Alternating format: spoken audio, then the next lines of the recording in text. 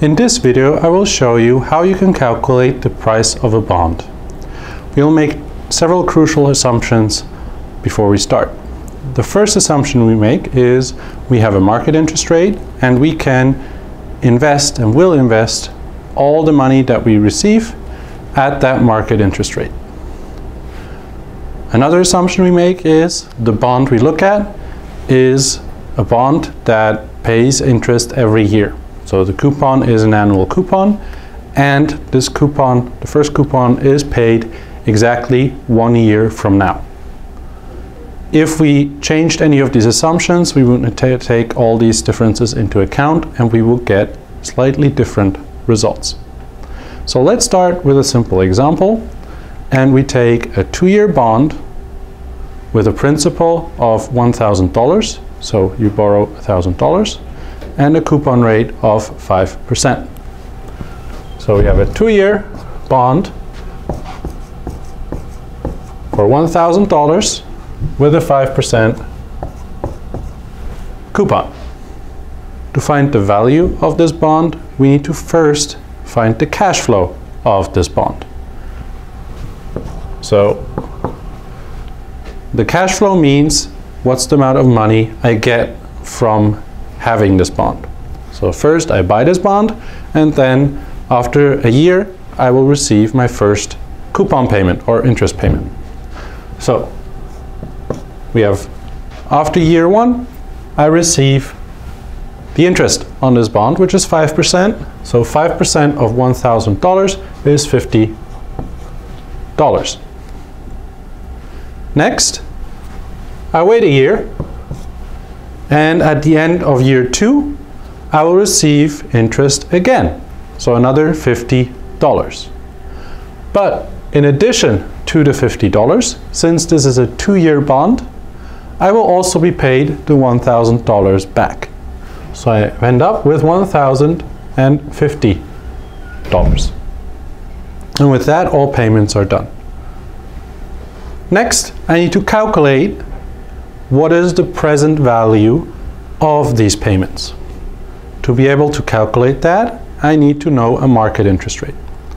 For a start, let's assume this market interest rate is 5%, just like the coupon. So we have an interest rate in the market of 5%. Now we can calculate the present value of this. The present value is defined as the cash flow payment or future value that at some point in the future I receive. So after 2 years I receive $1,050 in the future. So that's future value over 1 plus the interest rate raised to the power of n, where n is the number of years in the future. So this payment is in 1 year's time, so I raise it to the power of 1. And this payment is in 2 years' time, so I raise it to the power of 2. The interest rate here is just the market interest rate. So let's do the math. So the present value of the first cash flow will be 50, which is the future value, over 1 plus the interest rate. The interest rate is 5%, so 1.05 to the power of 1. For the second year, it will be 1,050 over 1.05 to the power of 2, because it's in 2 years' time. Now, how do I get the price of the bond from this? Well, I simply add up all these present values, and that will give me the price of the bond. So I add the present value of the first coupon payment to the present value of the next coupon payment together with the principal, and I get the value of this bond. Now in this case, the interest rate is 5%.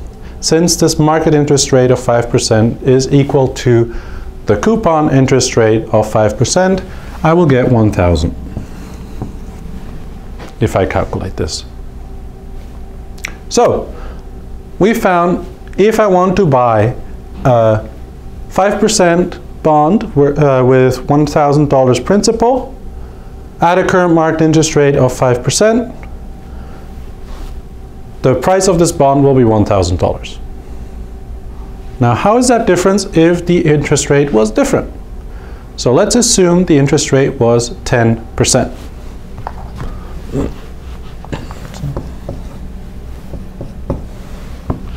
So now we need to change all the numbers here to match it to 10%. So we had 1 plus the interest rate here.